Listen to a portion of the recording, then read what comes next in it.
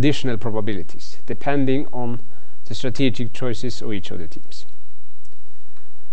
So, given that we have this information, we have argued that it may be difficult to get it, but let's assume we have it, okay? What can we use it for? Let's look at an example here. Here is some probabilities, which we can kind of take for given now. 0.8 that team 1 beats teams 2 if they both choose an offensive strategy. Of course, a smaller probability, 0.1. So it seems that team 1 is much better than team 2 here, at least, okay? A big draw probability if... So here I also have kind of put up the draw probability. Adding these two together and taking 1 minus the sum produces these draw probabilities. Now, what we can do now, given a choice of point score system, is to compute the expected payoffs. Okay, so let's see how we do that. It's straightforward, as long as we know how to do it. So, based on this example, these probabilities here, you don't need to think about them at all. They're just kind of picked more or less at random. Okay.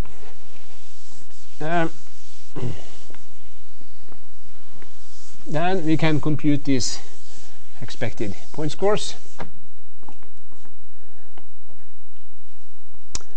So, if T1 chooses O and T2 chooses O, then we have this probability 1, 2 equal to 0.8, P21 equals to 0.1, and PD then equals to 0.1. The sum then turns out to be 1, that it should be. Okay, so each of these lines here should sum to 1. This doesn't sum to 1, does it? Oh yes, it does. This sums to 1. Yeah, it seems correct. Okay.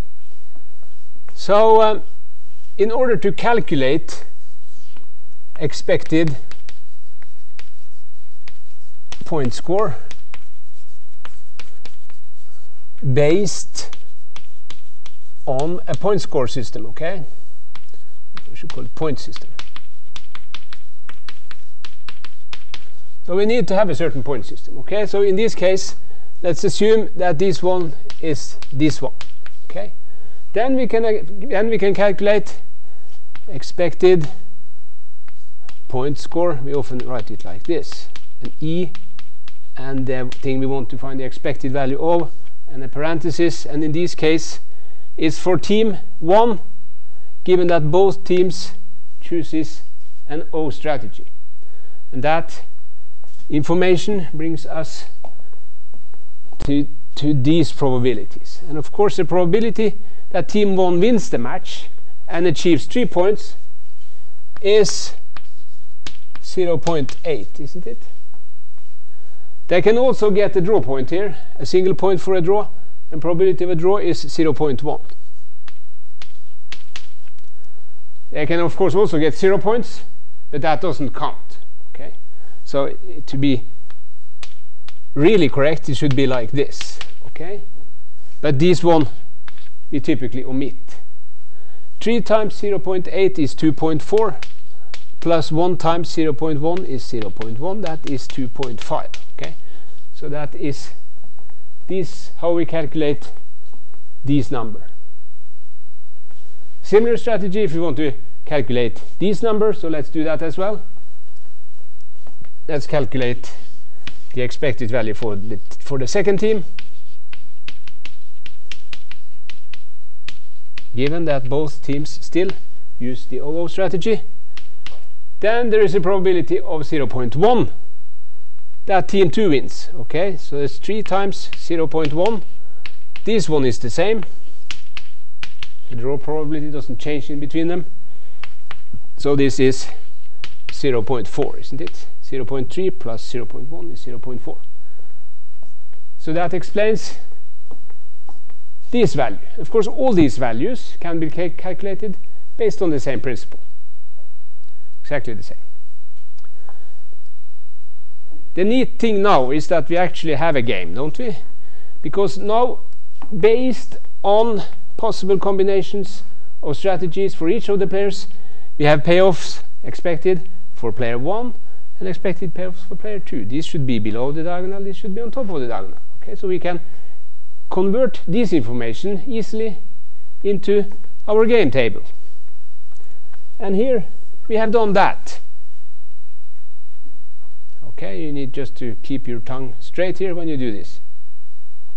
So in the 00 case, of course, the two numbers were 2.5, 0.4, which we recognize here. And the other numbers are, of course, correctly placed based on this previous table.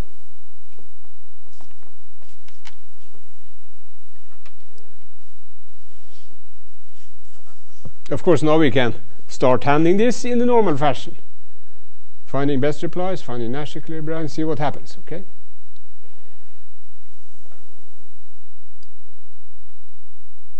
Yeah, I don't know whether I do that here. Yes. Yeah, if you do it here, you see, we can see that immediately that 2.5 is bigger than 1.4, so there's a circle around this one. 2.3 is bigger than 1.2, so there's a circle around this one. We want as high expected point score as possible.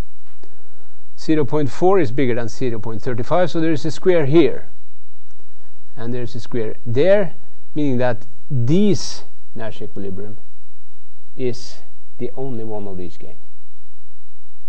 As we can see down here, this part produces the Nash equilibrium. Now I do a little funny thing down here. Now if you look at the points here, you see that one of these teams is much better than the other, don't you? Because one team gets 2.5. That's more or less the level Molde has been this season. The other gets 0.4, which is fairly low. Okay, so this is a very good team against a very bad team. Of course, we can repeat these calculations, can't we? For these numbers and putting in a different point score scheme. No problem about that. We just repeat it. The only thing we do is that we substitute all these trees with 2. Do the same, we get another game. Okay. If you do that, then of course we end up with different payoffs here. Here's everything is done more or less, and then we end up with this matrix. So 1.7 is bigger than 1.1, so we get a circle here. 165 is bigger than 1, so we got a circle here. 0.35 is slightly bigger than, so we get a square here. These are equal, so we get 2 squares, but they don't really interfere with the Nash equilibrium. So what we see now is that the Nash equilibrium changes, don't we? In the previous case, it was here. Both teams played offensively. In this, or chose the O strategy. But in this case, we get a change. So by moving from a 3.1 system into a 2.1 system, we can actually expect, based on this simple example, that the team strategies may change. That's kind of obvious, isn't it? If you get more paid for a victory, you would have a higher tendency to play a different way. So if the relative value of getting a draw increases, as it does with the old system, then you should expect perhaps that there may be strategic changes. And that was the whole idea of introducing this 3-1-0 system, wasn't it? To make the teams play differently. And we kind of demonstrate this here now by this simple example that that is possible to achieve. But it depends on the numbers here, doesn't it? So maybe not all teams choose making things differently. So to some extent, if you interpret these O and D as offensive and the defensive, there is one team playing defensively here, the other offensively. In this, under the new regime, both teams play offensively, if that's what you want. Okay. This is kind of just a starting point. Okay. Now we will try to apply this modeling scheme into some, should we say, real-world examples. Okay. So in 327, a more realistic and interesting example.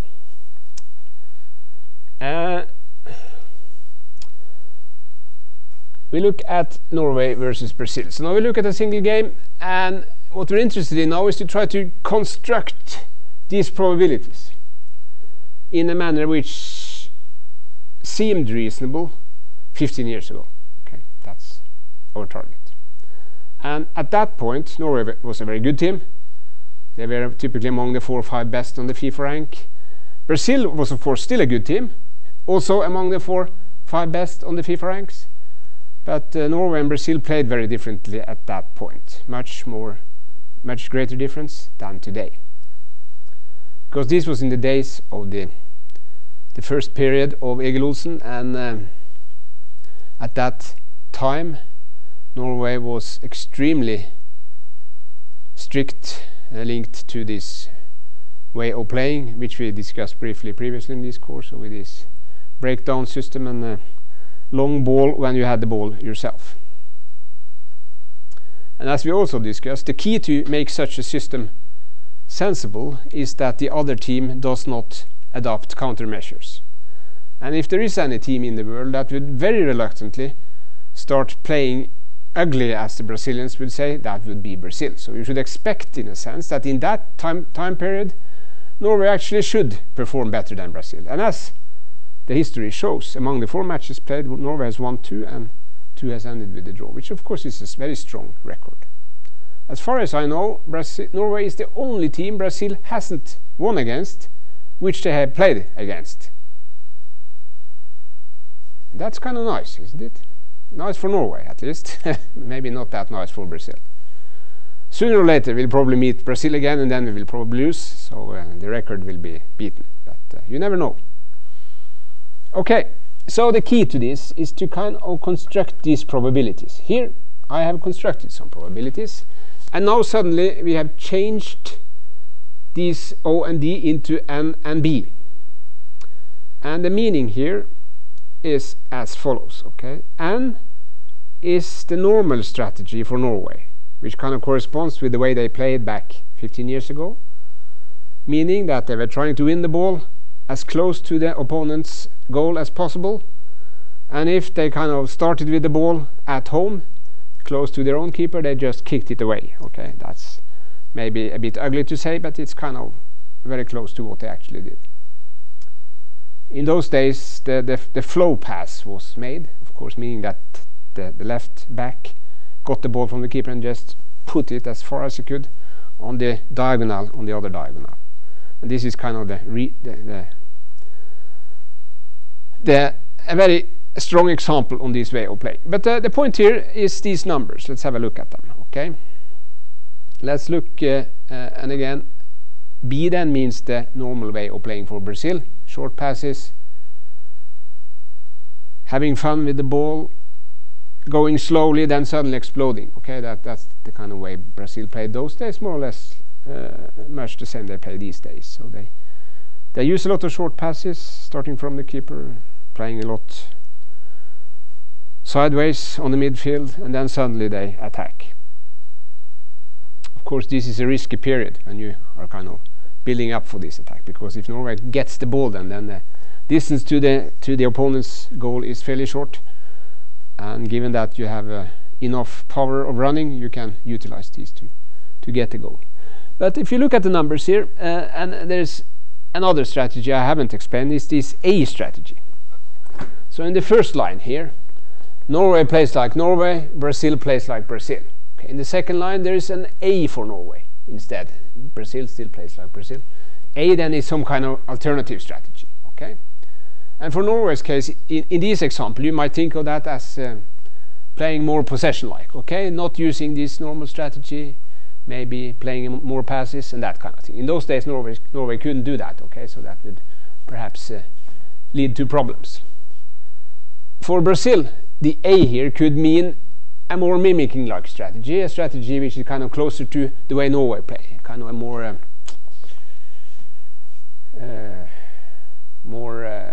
breakthrough kind of way of playing. So you see here, if both teams do something they don't really know how to master, then we assume kind of a maximal variance distribution. Everything can happen. Okay, there is an equal probability of any kind of outcome here, given that. And that is of course something you can question, but it has been implemented here. If Norway plays its best and Brazil plays its best, then we have given slightly more probability to Norway than to Brazil. We can think about this as a home game for Norway, and in those days that is perhaps not a bad assumption, especially based on the track record. So we assume here that Norway is slightly better than Brazil if Norway plays as they normally do and Brazil plays as they normally do. And as I said, the record kind of indicates that. In the second line here, Norway chooses a different strategy. Of course, then something happens here. What we do here is we take some probability from Norway's 0.5 and move it in that direction. We also take a little moving in that direction. So if Norway plays differently, there's a slight increase in the draw probability, but there's a relatively big decrease in Norway's probability of winning. At the same time, Brazil's probability of winning increases. We could of course argue that these numbers should be smaller and these numbers should be even bigger. Okay, but again, think about the setting and the time period we look at these into. And then finally, if Norway plays like Norway and Brazil plays like Norway here, actually it's Norway has this A as an alternative strategy, Brazil has this N as an alternative strategy, and we can think about it as playing like Norway. So if Brazil plays like Norway here, then balls are flying. The draw probability is of course increasing if both teams kind of move like that, but we have still kept an advantage for Norway in this situation. In case you really should criticize these probabilities, this is the one to criticize. You could perhaps swift them around, saying that in that case, if Brazil plays like Norway, throwing long balls, then Brazilians are better individuals, so they are maybe better to take down the ball and shoot it in the goal if there is a long ball. On the other hand, Brazil has very little practice on that. So that could be an alternative way of kind of explaining why we have put into this, why we have kind of argued behind these probabilities. The point here is really not to argue whether these probabilities are right or not. They are a representation of a football match, actually. So if you look at this table, it's a different way of looking at a football match, isn't it? It's very much more boring than looking at the match itself, but it is a different representation. Very simplified, but it gives some indications. Of course, there is some grave assumptions here, that these strategies N, B, A, and N are started at the match and they're not changed, no matter what happens. That is a grave simplification. Apart from that, it seems like a reasonable way of kind of converting the game theoretic content of a football match into this kind of information. Okay, given this information, we just repeat what we did previously and calculate expected point scores. Okay, if we do that, of course, then we can move into another table. There is some discussion in the textbook here on the arguments behind, and they are these probably reasonably good arguments, I think. But in the end, we end up with this. Okay. You see here from the numbers that the preferred strategies indicates that Norway is a slightly better team than Brazil. They get on average 1.6 points, while Brazil get 1.3 points. Again, remember 15 years ago. Okay, today these numbers would be fairly different. So, given that we have these numbers, again we use our game theoretical skills and look for Nash equilibria. Okay, that's straightforward here. 1.6 is bigger than 1.1, there's a circle there. 1.6 is bigger than 133, there's a circle there. 1.3 is bigger than 1.0, there's a square there. 1.7 is bigger than 1.33, so there's a square there. So we end up in the top corner here, where each team plays their preferred strategy. Okay, this kind of resembles the games we have seen between Norway and Brazil. Norway has played like Norway and Brazil has played like Brazil. Okay. This is not a sensational conclusion, is it? Not at all. This is kind of what we would expect. But the next point is perhaps more interesting. Okay, so now we put Norway up against another team. It could be any team. The idea is that it should be a fairly less quality team than Brazil. In the textbook, we have chosen Belarus. Okay, I don't know the situation today. Probably Belarus is much better than Norway on the FIFA rank. Do you know? A little bit, perhaps? Yeah, you can always find a team below Norway on the FIFA rank even today, can't we? Malta, for instance, are below. So let's think about Malta, okay? So again, of course, know what we do when we look at a different match. We have to redesign this table to put different numbers in here, and of course then we get different numbers in there, and then we get a new game. So now we can kind of think strictly, I think, on this N strategy as a mimicking strategy. It's a strategy where this other team playing Norway plays exactly like Norway do. And if you look at the Belarusian numbers, they shouldn't be too controversial, I think, or if we like to call them Malta, it doesn't really matter. You see, what has happened here is that we have changed the top line. Okay, we made Norway a better team relative. Okay, that seems reasonable. If this were Malta, maybe there was an 80% chance that Norway would win at home. Let's say it is a home match, and there's a 10% that the Malta will win and 10% for a draw. That is not very controversial. Again, if both these teams play something they don't know, then we kind of have a anything can happen structure. So we haven't changed that one. This one is also unchanged, I seem to remember. I think it was 04, 02 and 04 in the previous. So the last two lines here, we haven't bothered to change at all.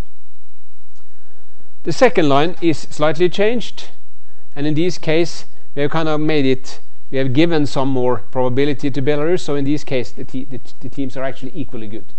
So if Norway plays something they don't know how to do, then and Malta plays as normal, then the teams are equally good. Okay, you can always fiddle around with this, but you see the point. Okay, we kind of look at two distinctly different matches. One team on the middle playing a good team, and then playing a bad team.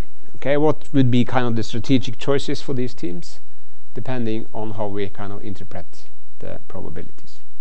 Now, again, of course, the game theory is straightforward. We just calculate the two final columns here by calculating expected payoffs. And of course, these two become equal due to these two equal, then they must be the same. These two become equal as previously. And we end up with these matrix. Okay, again, game theory is straightforward. 2.5 is bigger than 145, 1.6 is bigger than 133, 1.0 is bigger than 0.4, and 145 is bigger than 133. But you see what's happening here is that the original Nash equilibrium here has now moved into this corner. Okay, so what happens in this corner? Now Norway plays as they normally do, with their best strategy, while Malta or Belarus or whoever it is, they try a mimicking strategy here. Okay, now the idea here is perhaps to try to explain, we will return to this later on. What happened? It was previously, wasn't it? We saw that already, didn't we? Yeah, it was in chapter 2. Now, where was it? Where is our friend Frode Grudos?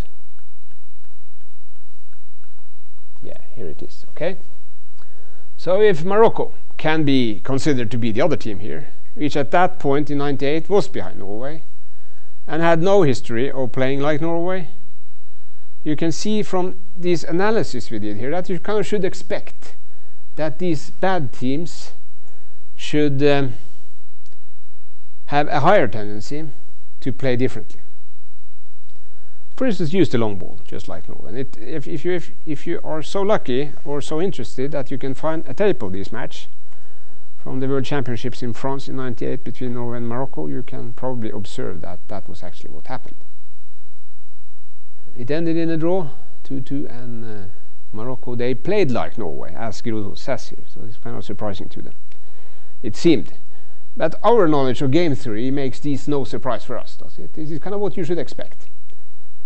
And this is kind of interesting because it tells us a very fascinating story about the robustness of the Norwegian strategy. Because it tells us that if Norway plays good teams, then they have a good chance.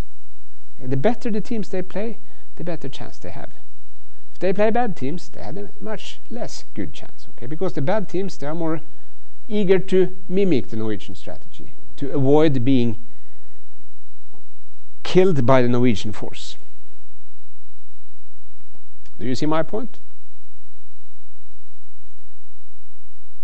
This can explain a lot of what we saw in those days. In those days, for instance, we saw a tendency that Norway played better away than home. Of course, these bad teams' tendency to adopt a countermeasure type of strategy, it could be mimicking, it could be any other kind of strategy, would be increasing when they were playing in Norway, as opposed to playing at home. So it will be actually easier for Norway to beat this bad team away than at home. So you should expect a much better point record away than at home.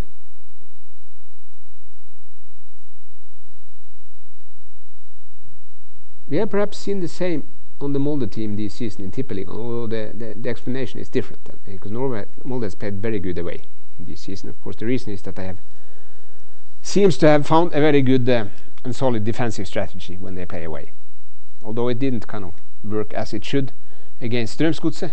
Of course, the reason was that some of the central parts of the team were not playing. Of course, that is important in those senses. The central line was kind of taken out and put in by other players. Of course, in that case, it becomes more tricky. But that's kind of interesting, isn't it? That you should expect that the kind of special strategy that Norway applied in those days, with the characteristics it really had, you should expect that Norway should perform better away than at home, based on the analysis we have made. Okay, and of course, if you look back on the track record, you will see that was exactly what happened. Norway played better away than at home in those days. They were struggling much harder to beat Belarus at home than in Minsk, because in those days Norway played Belarus a lot. That's perhaps the reason why it was used as an example here. No, it's many years since we played Belarus, as far as I can remember. Okay, that was the main point. Let's think a little bit more about this.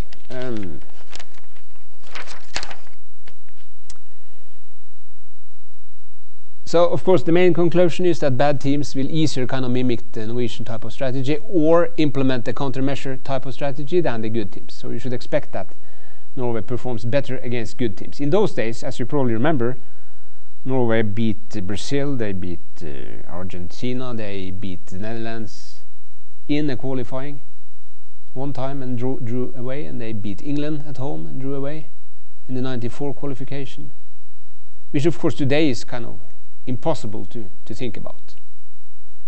Even though Iceland beat Netherlands the other day, so it's still possible, it seems.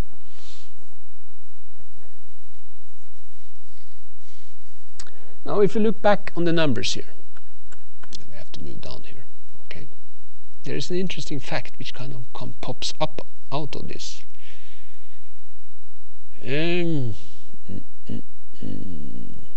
This is Norway, Brazil. We have to move into Norway and Belarus. Okay.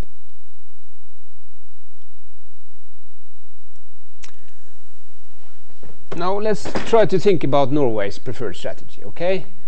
It produces 2.5 on average, which is a very high strategy compared to 0.4.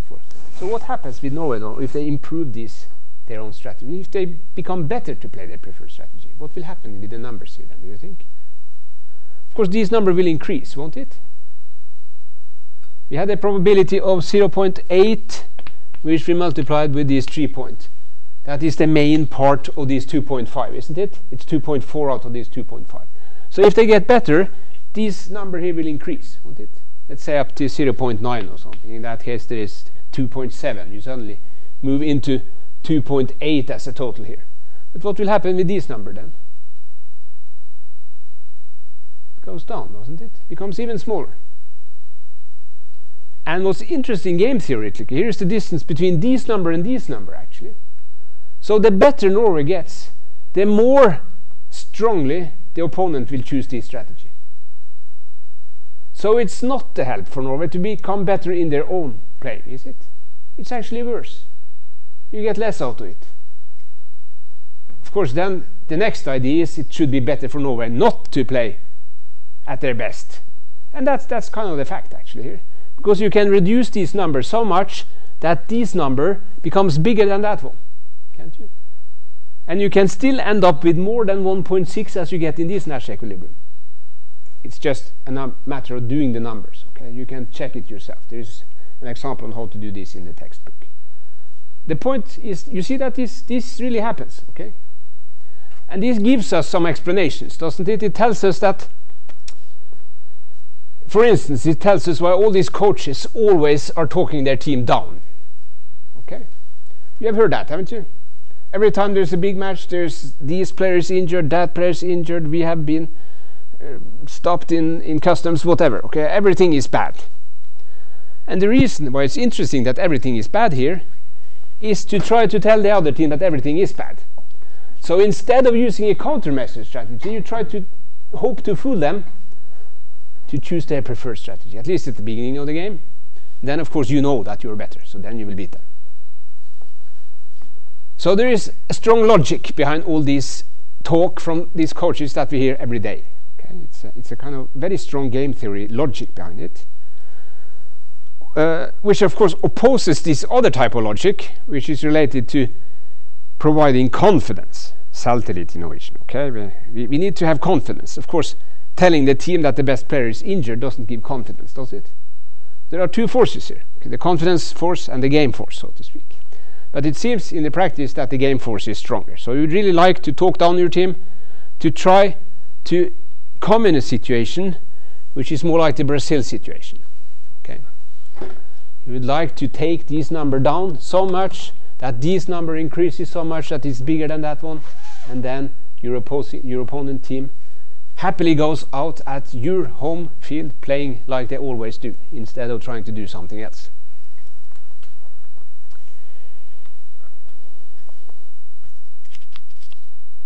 And that's interesting, isn't it? It could be favorable for a team not to play as good as they could. And then we kind of move into more complex matters, okay? Because when these coaches talk about injuries, many cases we see that these injured players come up on the field, don't we? When the game, there's always these rumors in these big tournaments that now this player is injured and that, and then suddenly they can't play. They don't seem injured at all. Okay, so there's a possibility of doing this simulated or real. Okay, of course, simulating should have the same effect if the opponent believes it. On the other hand, if the opponent has seen that these so-called injured players pops up all the time, then he won't believe it anymore. So then you really have to do it. Then you have to break the leg of your best player, okay? That's kind of maybe a strong assumption, but you don't have to include him in the team.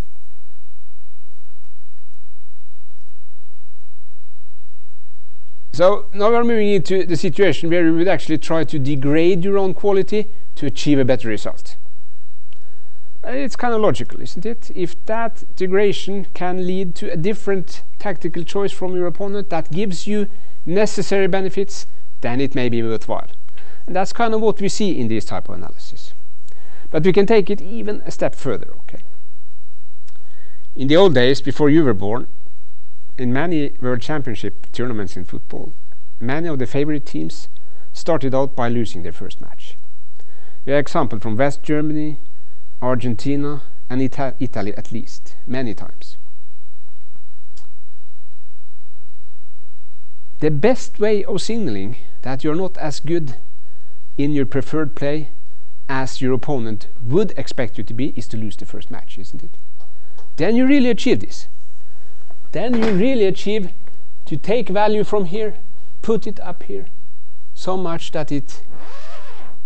And you know, in these tournaments you play 3 matches, don't you? And if you lose the first one and win the 2 next, then you're more or less certain to advance, aren't you?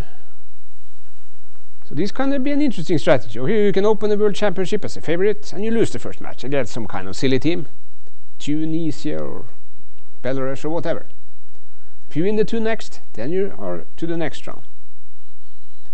And at the same time, of course, you have spread some feelings among all the competitors of the tournament that there is something wrong with West Germany or France or whatever this year.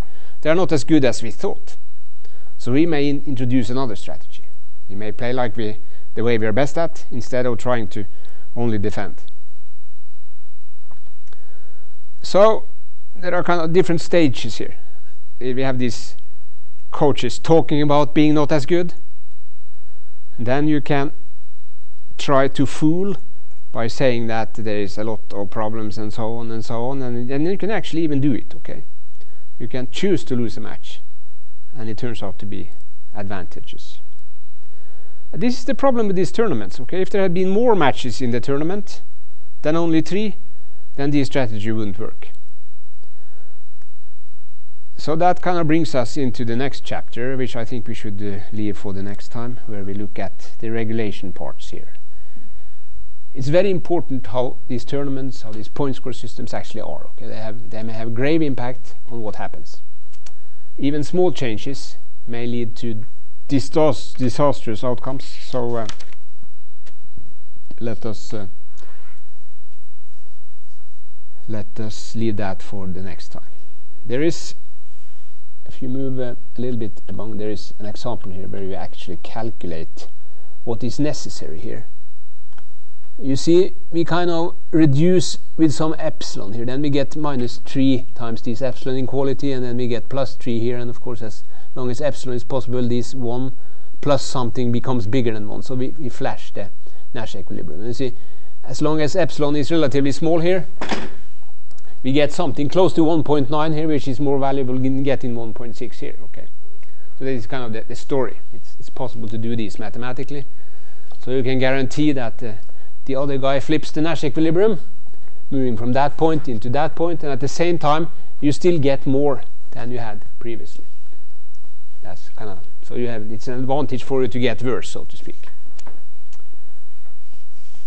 So you see, football is complex. Okay, it's not just about doing your best. Sometimes it's even not that. Sometimes it's really not about doing your best, and that makes it interesting, doesn't it? So what about Molde against Odd? Should they win that match or should they lose it? What do you think? Maybe they should lose it, because then they tell Odd that we are not so good, we are in a very big down period, we cannot get up. Okay, so Odd will go down to the cup final then with great confidence, we will win, and suddenly Molde is a different team. That could be a good strategy, like in the line of this type of strategy. Okay, and of course especially when these points have no value for Molde. Okay? These 3 points have no. But there is a problem with this strategy, isn't it? The home audience, would they expect? Would they like this? It depends on whether Molde are able to make it credible, troverdig. If they are able to play the match in such a way that the audience feels that they have done their best. Do you think that's possible? Yeah, that's possible, isn't it? We have seen a lot of match fixing cases where teams have seemed to do their best, but it turns out that they have been well paid not to do it. Okay. In this case, you don't need to be well paid to do it. The system itself makes it interesting. So it's really interesting to see what will happen now on. My guess is that Espen Vugge Pettersen will be the goalkeeper. He needs that match to get the gold medal, so that's kind of obvious. But then the question is whether Vegard Forhen will play or not. I believe he will not. So let's see. On Sunday we get the answer. But that kind of brings a different flavor into this match, doesn't it? This way of thinking. That's the idea here. Okay, then we're finished for today. Meet again next Monday, and then we move into the next chapter in the textbook, which is chapter 4, I think, and it's called regulation.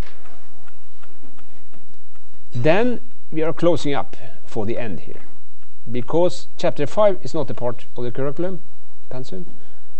Chapter 6 is a very small ending chapter, so we will definitely finish perhaps the lectures by Monday, I think.